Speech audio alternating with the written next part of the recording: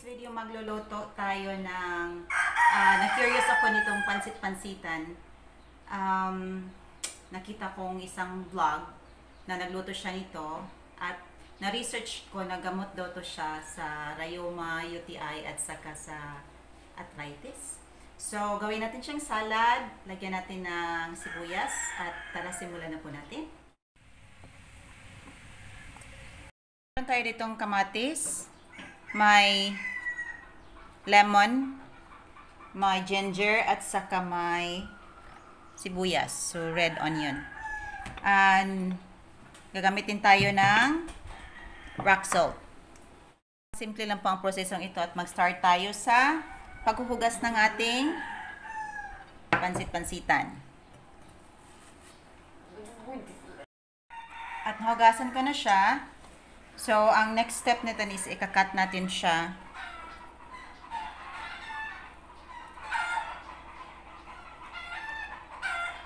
Yan. Ikakat lang natin ng maiksi. Siguro i-remove natin to. Yung may mga ano lang. Ito lang. So, continue lang natin until kakat natin siya ng medyo maiksi.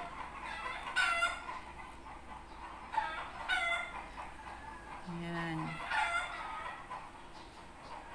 Parang watery siya. Parang seaweed. Pasensya na kayo sa mga manok maingay. Dami kasing manok dito sa amin, sa mga neighbors namin.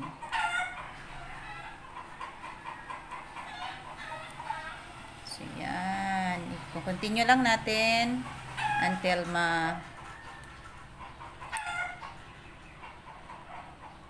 putol natin lahat. So, puputulin natin siya ng medyo maiksi lang.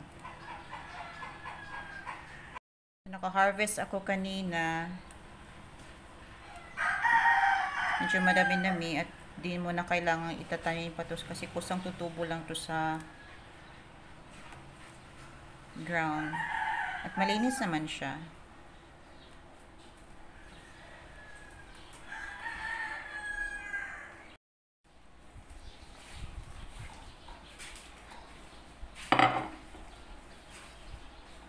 At maghiwa na tayo ng mga spices. So, gagamit tayo ng red onion.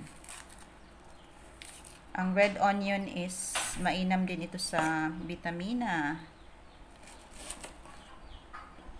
At nakakatanggal to ng mga toxin sa ating katawan. So, ganyan lang. So, kung gusto nyo ng madami yung onion,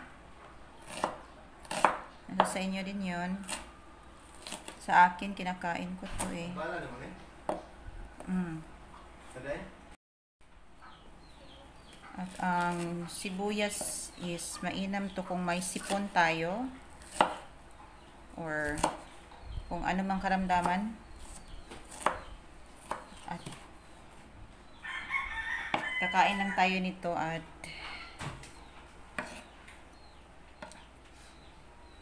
napakainam to. Tayo ng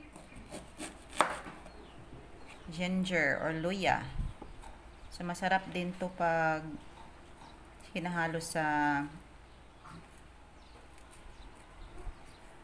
ensalada or anumang salad at mainam din to sa ating kalusugan pag may sipon tayo or ubo.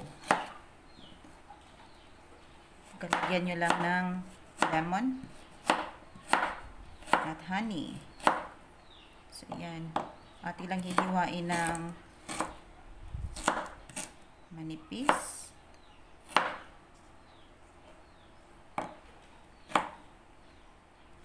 Katamtamang sukat para sa salad.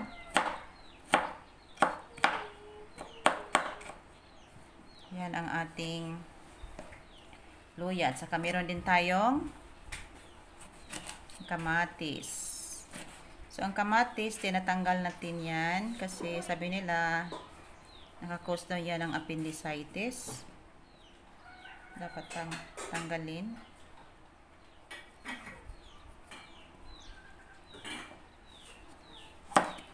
mas madaming spices, mas maging masarap.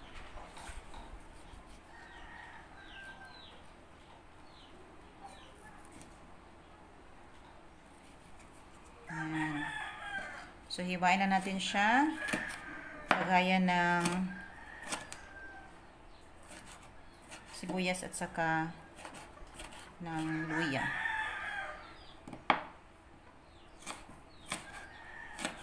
So, ito lang ang spices na i-add natin. So, kung gusto nyo, pwede nyo ding lagyan ng kung ano-anong mga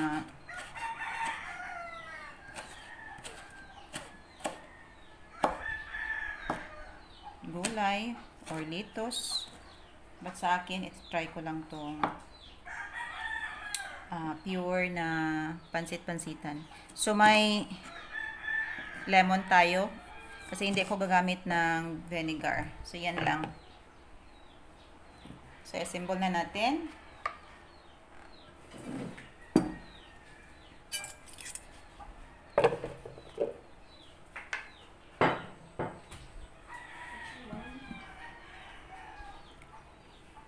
Ito na ating pansit-pansitan. So, atin ang lagyan ng sibuyas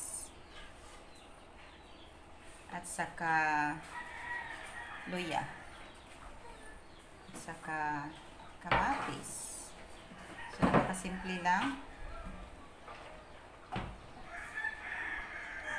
At saka lemon.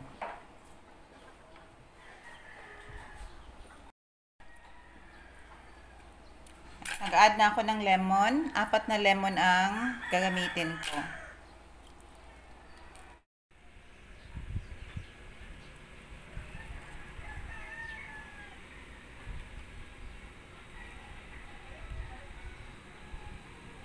So, ito na po ang ating pansit-pansitan at let's try kung anong lasa niya. Tikman natin. Sabi ng asawa ko, ayaw niyang tumikim nito at nagmamadali siyang umalis kasi ayaw niyang kumain nito. So, ako na lang ang titikim. Na natin. I-mix muna natin ang ating pansit-pansitan. Ay, nako. Super excited. Anong lasa kaya nito? Lagyan natin naman madaming yan. First time. Ako. Ayan. Pero, madami daw itong health benefits. Gamot sa arthritis, sa RAYUMA, at saka sa GOUT. So, tikman natin kung masarap ba siya.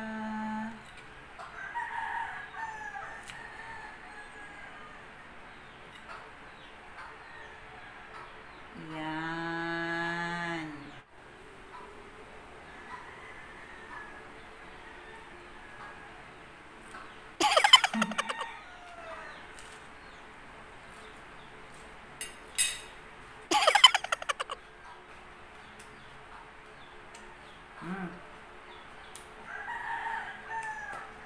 Maasim siya kasi may lemon. At saka, medyo spicy kasi may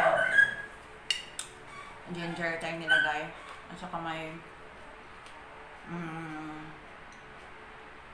ground pepper. Crunchy. Crunchy siya. At ang lasa niya is yung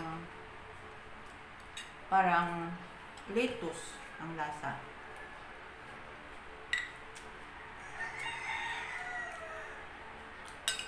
At saka parang kumakain ka ng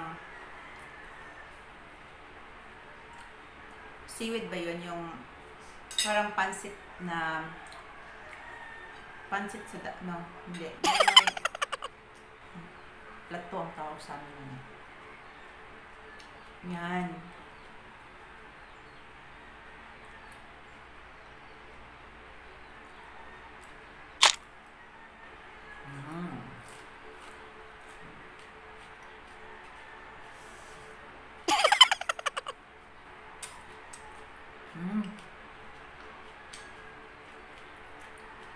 Siguro, kung palagi ka nang kumakain nito, masasanay ka din. But since first time ko, parang nanibago ako. Pero, masarap siya. Medyo spicy. At uubusin ko ito kasi madami daw itong health benefits.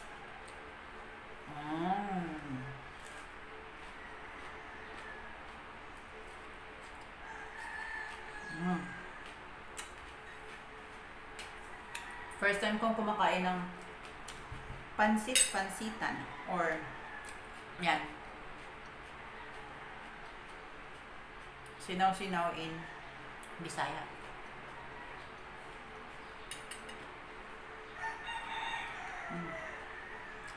Sabi nila nakakaganda daw to ng kutis.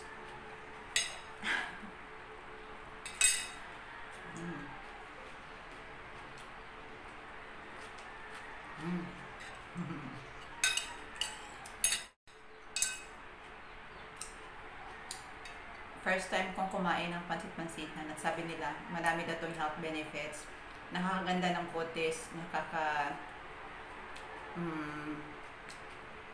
prevention or cure sa gout, arthritis, and UTI, plus maraming vitamina at minerales. So kain tayo nito.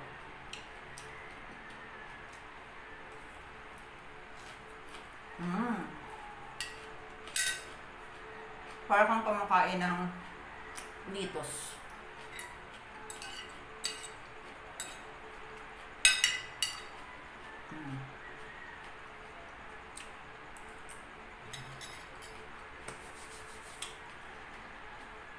That's all for now.